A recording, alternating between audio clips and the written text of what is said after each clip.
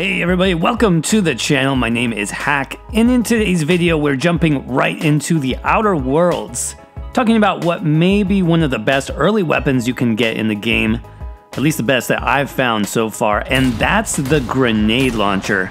Not only is this thing super powerful, dealing massive amounts of AoE damage, but it's just ridiculously fun, especially combined with the Outer Worlds slow motion time dilation mode. I mean, just look at that. So stay tuned for a quick walkthrough and a look at the weapon stats. Here we go. Alright, so we're going to start in the game's opening town, which is called Edgewater. And instead of going through the main entrance, you're going to go over here to the left in this little abandoned section of houses and buildings.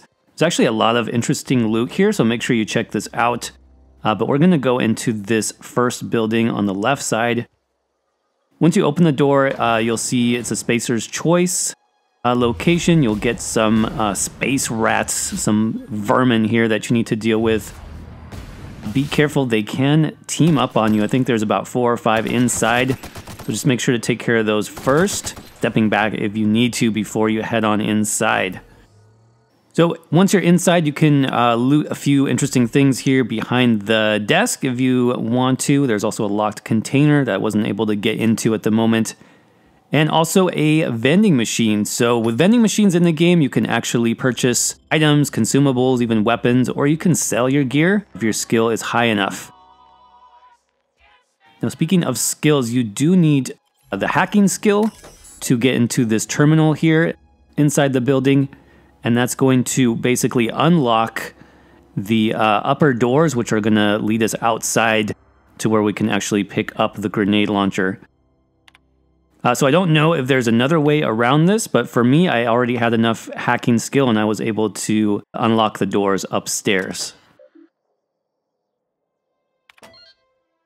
So you just head upstairs. There are a couple of random items here you can loot off the desks.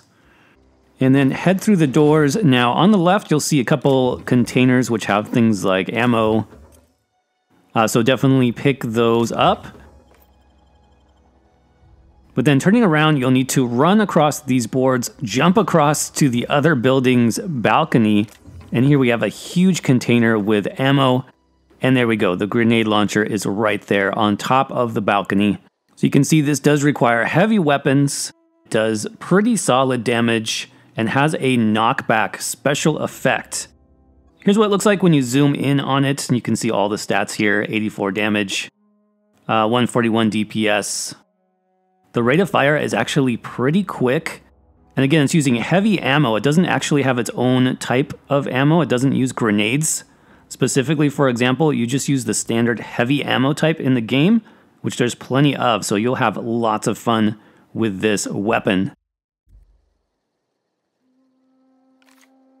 You can see it also has its own sight, and it can be zoomed in slightly. And the range is actually pretty good. So with that, we'll go ahead and wrap up the video. I hope you guys enjoyed it. If you did, don't forget to hit that like button. If you're playing Outer Worlds, let me know in the comments what you think of the game so far, and if you picked up any other good early weapons. I would love to know what you guys think of the game so far if you're playing it. Until then, thanks for watching, and I'll see you around in the next video.